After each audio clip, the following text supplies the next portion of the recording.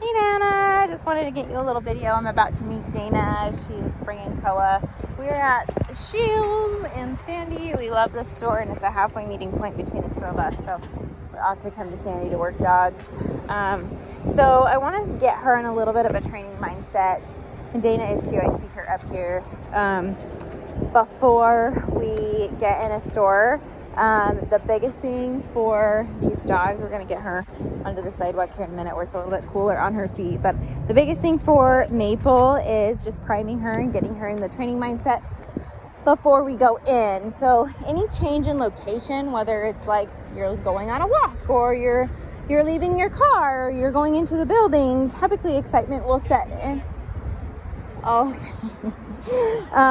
So typically excitement sets in, and so we want to make sure that we prime.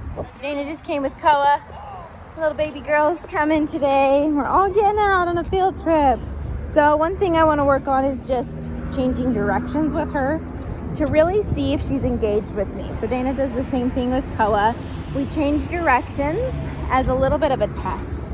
So we'll turn into her one way, make sure she's heeling with us. One thing that we really want to shape is the position of the heel. So I don't want either dog to be too far ahead of me, too far behind me. I don't want them necessarily to be too far out or too close. Come on, girl. I want her to stay in position. Good. Right there.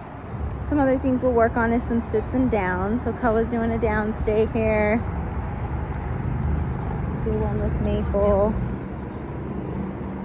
Good job. Maple, down. Good girl. So we have people coming and going. Yeah, Koa's doing really good. Going down. A little distracted, needs a little bit of a reminder with the e-collar, but that's like the nice thing about the e-collar language is we can really promote that training language. We're staying really consistent with our training style, and it just helps transfer with things at home and things in public. So really, really good. Oh, you're gonna take a nap? She's like, I'm tired. We've done a lot today. Good job. Good job, Koa. Maple, heel. Do a little heeling with her. I really look at her shoulders. So a lot of people ask me what a good heel position should look like. So every dog has a different structure and every person has a different walk. So we have to kind of bridge these two pictures together. She's different structurally than other dogs, and I'm going to walk a little bit differently than you. And so one thing I look at is her shoulder. So if I turn left into her, I don't necessarily want her crowding me. If I turn right this way, she's got to keep her shoulder generally with my knee. You know, and if a dog is smaller, then I look at my calf. But if a dog is bigger, I look at my thigh. So depending on, you know, just generally with my leg, with her shoulder. And yeah, Koa practicing a sit stay. Really, really good. Good job, buddy. Good girl. Yeah. So good.